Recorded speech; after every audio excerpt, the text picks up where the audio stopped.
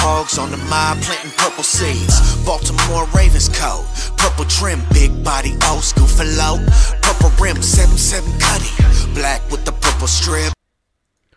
What's good, fam? All right, so what are they called? Commanders now, I believe. Commanders lost. They called the fresh L. Now, I've seen a lot of people bring up Chase Young. Start that agenda again. Chase Young to the Ravens.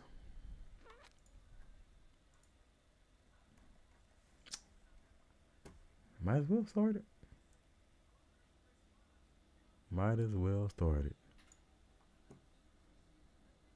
But the question is, what would they give away?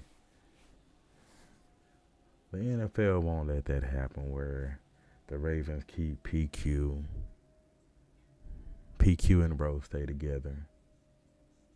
Then you also get Chase Young.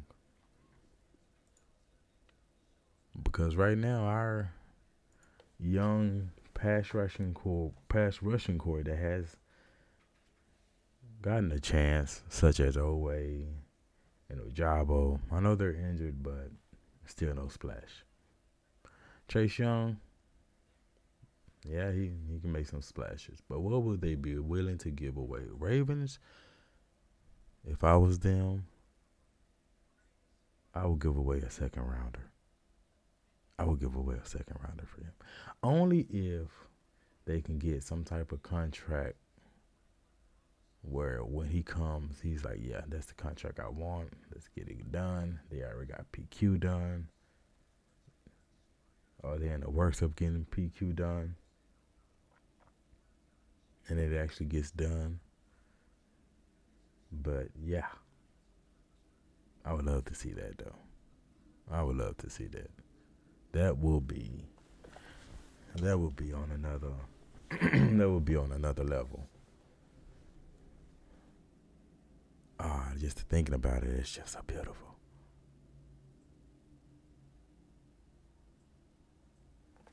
Like, give Ham a try. You know what I'm saying? Bowser coming back. Yeah, Chase Young, so Calvin, Noy, Clowney, which both of them probably just be 1 year, but you sit there and have Chase.